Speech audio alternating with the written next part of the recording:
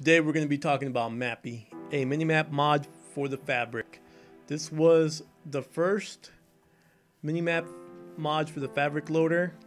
I know there's a bunch of other minimaps you guys heard of, but those are for Forge.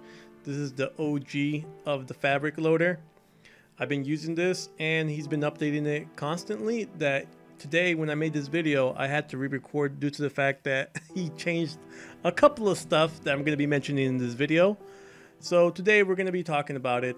It's not as well detailed. It's very pixelated on the map. Is that a bad thing? No. Is that a good thing?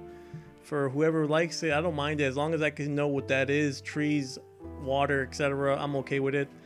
You know, you can't ask too much. This guy is taking his time to make this mod. He doesn't have to do it if he didn't want to. I did see a comment on the thing. There's a guy that said that this minimap mod is the most miserable minimap mod ever, and that's pretty messed up due to the fact that this guy is doing it for his own, you know, free time. He could be doing something else, but there's always going to be ungrateful people out there in the internet world, not just in Minecraft. So let's talk about the updates and stuff that it does. To put a waypoint, you press B. Now this is new. The last one that I used, it just did a random color and then you press backspace to delete it. But this time you could actually make a waypoint.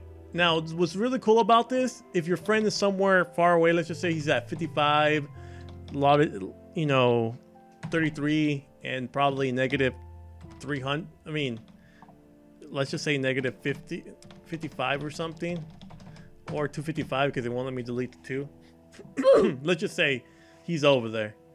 And, you know, instead of him repeating the constantly, you know, where the coordinates are, you can just simply just ask him for the coordinates and you could meet him up at his place. That's pretty cool. He didn't have this in the previous update that I was using.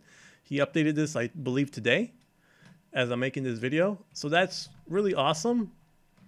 And I like that. It's great. And also now when you get to the place, if you press backspace, it won't delete it. That's how you used to delete waypoints in the old outdated version. That was like 2 days ago. Now you got to press U. And if you want to delete this waypoint, you just delete it right there. So it's pretty neat. I like the fact that you could pick all the colors and stuff. It's a really great update. I think it's really amazing. It was way better than pressing B and delete constantly. So that's a really cool update. He's updating constantly, so it's not like this is the last update he's making. He's planning to do some big changes, and this is pretty good. I've been using this minimap mod for the Fabric loader because I'm playing mostly on Fabric, not on Forge at the moment, and it's been pretty good. He did also do a new update. You could do a lot of customizations actually now. This was not on the previous one.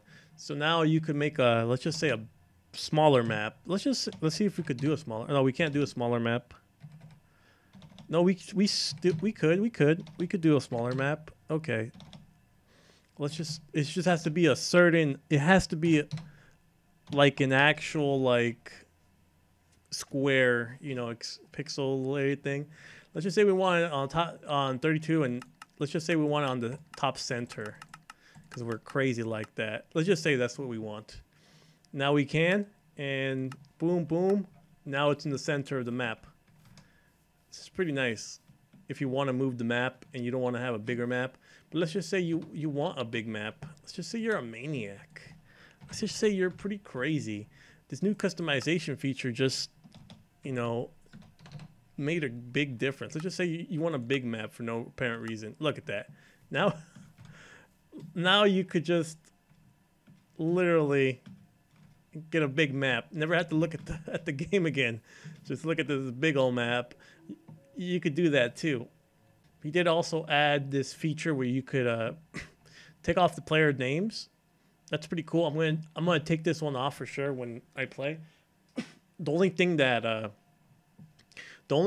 that I have to say is I don't have friends here so I could demonstrate this, but he did also add show entities. That's pretty cool. And also he did this update thing. I don't know what this does. I'll have to read what it does. I really don't know. But he added the show entities, aka mobs. So we have this now. That's why I've been carrying this egg so you can see it. I probably should have changed the center, but whatever. So yellow seems to be the good mobs. What I've noticed, because I also did spawn some villagers. And it's always going to be yellow. Now, for the skeletons, you know, all the bad mobs, it seems to be orange at the moment. That's pretty cool. They're chasing them. Now, this minimap does not feature a cave map feature like other minimaps, and that's okay because this mod is pretty new. It's pretty fresh. It's not even a year old, so you shouldn't expect a lot for a very new mod. So I'm not too worried about that. It'd be nice to have, but it's not something where it's like, you know, choosers can be beggars. I believe that's the phrase people use. So I'm okay with it. The guy is updating this constantly.